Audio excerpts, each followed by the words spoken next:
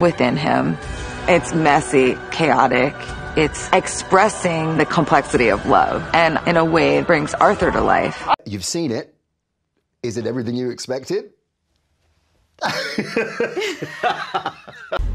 How about another joke, Murray? No, I think we've had enough of your jokes. What do you get? I don't think so. When you cross I think a we're mentally done ill with your loner jokes. with That's a it. society that abandons him and treats him like trash. Call the police, I'll Gene. tell you what you get. Call the police. You get what you fucking deserve.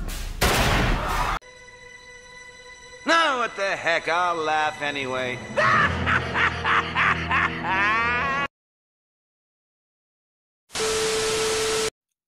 What is going on? What just happened here? What did I actually know? What did we just watch? Why did we just watch the downfall of a franchise in live time and blatant character assassinations of one of the best, if not the best comic book villain the game has ever seen? Sure, there's always going to be some differences in each and every adaptation of the character from the creator's own interpretation, vision, and path in regards to the story that they want to tell. And from what I could tell, I don't think anybody had a problem with the interpretation, vision, and path that Todd Phillips had laid before our feet and blessed our eyeballs with when making one of the highest grossing, audience-pleasing, critically acclaimed comic book movies of the past decade in Joker 2019. But I think that is the core problem that we as an audience, and mostly Todd Phillips, has run into, because the way that I see it, or the way that I saw this movie after the 2.5-hour invasive experience on my imagination, is that Todd Phillips was not interested in a sequel.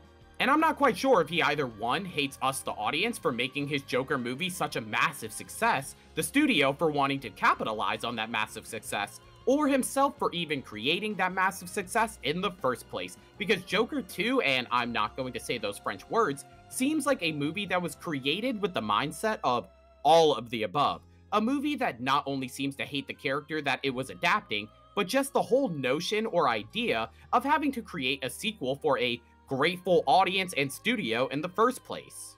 And the worst part is that it seems like Lady Gaga was the only person on the planet that was able to ease the pain of such an annoying task. And so when you look at it from Todd Phillips' point of view, what do you do when your heart's not in the game and you don't want to supply to a demand anymore?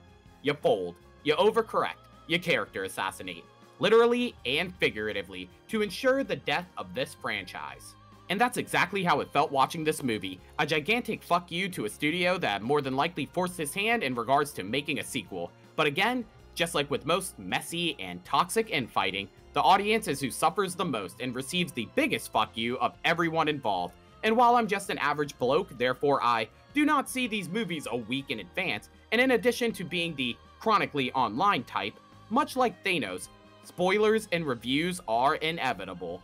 And while admittedly I have to say that I was extremely shocked before watching and scanning through Twitter and Letterboxd that the majority of the audience was not into this movie, and it didn't seem as if it was just like a disappointment, but in a way, actually insulted from what they were asked to ingest, and even worse, what was wasted in regard to their money, time, and active brain cells. But what was even more shocking was the active score from the critics, and how the same shitty taste that seemed to be left in the general audience's mouth was shared and damn near mirrored by the critics that seemingly are never on the same page as the audience, with rare occasions such as the recent Borderlands movie, Megalopolis, and in a way I'm predicting the Minecraft movie will go next year. I'm really going all in on that. I'm just saying, you rarely see a time where everyone across the audience spectrum is on the same page and opinion of the shit on a screen that they're birdboxing themselves into watching. But in a time where I would say is easily the most baloney but still divisive Hollywood era that we have ever been in, with the most fractured audience-to-studio relationship in quite some time, there are just some movies or pieces of entertainment that combine the two opposing forces against the crime against creativity that stands in their way at that particular moment. And after watching some reviews, courageously purchasing my ticket, and sat down for a movie that couldn't even give me the benefit of the doubt of having a cool-ass popcorn bucket to ease the pain of headassery that I was about to witness on my screen. As I mentioned before, it's safe to say that Joker 2, and I'm still not saying that French name, fits the description of said shit on a screen, a movie that had no interest in taking the character of Joker, the narrative that was laid out beforehand, and the audience seriously. And because of that, we have one of the most disappointing movies not only this year or in the 2020s, but simply one of the most disappointing and creatively egregious comic book movies of all time. And the worst part is that Todd Phillips and, well, maybe Warner Brothers is just somewhere out there not giving a fuck. And while this movie will surely be out of sight and out of mind by the end of October, let's go ahead and talk about a plot with a transition from a much better Joker movie. And here we go. Joker 2 follows the events and the murders from the first Joker movie as Arthur now stands in a public trial for his crimes, with the defense having Arthur claim insanity on a case of Joker being a separate personality of Arthur, manifested by his family and societal abuse over the full stretch of his life. You watch as the movie attempts to take you on a deep dive into Arthur's psyche and fleshes out the inner workings of his mind as Joker cleverly paves a destructive path out of his predicament. And while I wish I could just stop the plot synopsis right there because my god, I think we would have a pretty solid movie on our hands, as I mentioned before, I think that went against Todd Phillips' intentions. And because Todd Phillips probably went to a Lady Gaga concert a couple years ago, and again, because this is just a big fuck you to a studio who more than likely just forced his hand, we also have Harley Quinn by name only thrown into the mix, with her forming a stalker, trauma-like bond with Arthur built on the fantasy of the image of Joker in the first movie. A solid Harley Quinn take in my opinion. And since Joker 2 Folie doesn't really have any semblance of a plot, any real direction on how they want to structure their narrative, pacing that rivals the excitement of your average soccer mom's Target runs, and yes, musical numbers and sequences that come so frequently that you kinda start to get exhausted by Lady Gaga's voice, which, well, take that statement for what you will. Hi, let's build it. We're just going to stick with the core of the meat, and that's really all I have to work with. I wouldn't really recommend you go watch this movie, but if you want more than that, well.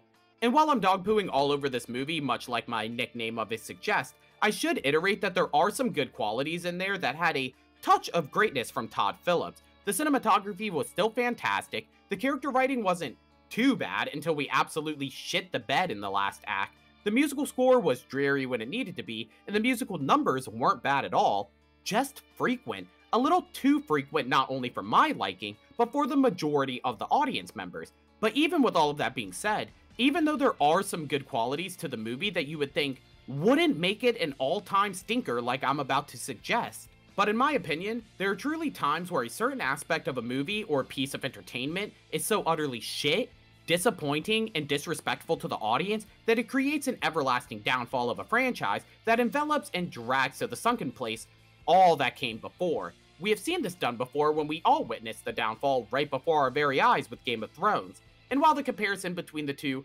couldn't be more different in almost every single way, character assassination and nonsensical endings seem to be what the two have in common, and there is really no quicker path to franchise annihilation. Why don't we just go ask Disney Star Wars and see how that division of their entertainment business has been going? It's unfortunate because it feels like the audience has been punished for enjoying Todd Phillips' good product all the way back in 2019, and it's truly a situation where it felt like no matter what, we the audience were basically in a lose-lose situation behind closed doors, and that we the audience, no matter what, were in for one of the biggest disappointments of our 2024 Hollywood filler arc.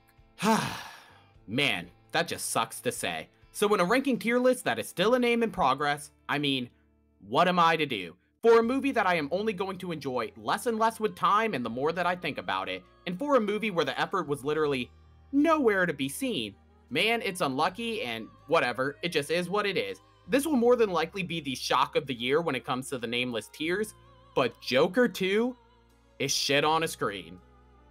Man. Of course, as always, I want to thank you guys for watching the video, and if you enjoyed, make sure to hit that like button and subscribe to the channel for more videos like this. I'll leave a link to my Twitter and Letterboxd in the description just in case you guys want to go check that out. Again, I want to thank you for watching the video. Make sure to like and subscribe. If you did enjoy, why not click on more while you're at it? Otherwise, that is all the words I got for you today. Bye.